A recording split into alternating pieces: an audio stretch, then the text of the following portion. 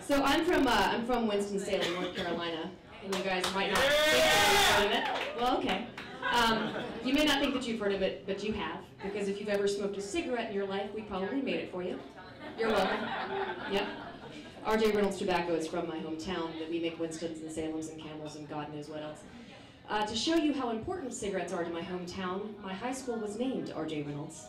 Yeah, next year they're changing it to cancer. You know what's always confused me though is that like kids would get in trouble for smoking in school. You know, they'd get detention. And I was like, really? Is there any other greater show of school pride? You know, it's like with every puff, that kid's just trying to help the expansion of the gymnasium. You know? What would make sense is if like the teacher came in and they were like, what are you smoking? And the kid hands it to him and they're like, Philip Morris? Detention. Now that would make sense. That would make sense to me. There was actually this huge controversy. I remember when I was a kid, there was this huge controversy. Joe the Camel. Do you guys remember this? Like they were like, you know, you can't use Joe the Camel because he's a great camel, and my kids want to grow up to be like him and smoke.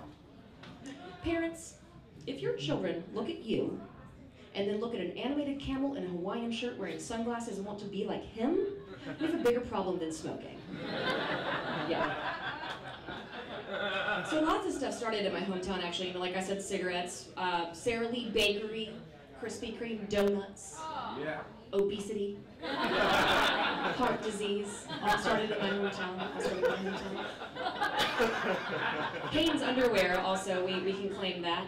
We can claim that. Guys, is there anything more Southern, let's be honest, is there anything more Southern than a carton of cigarettes, a pound cake, and a wife beater?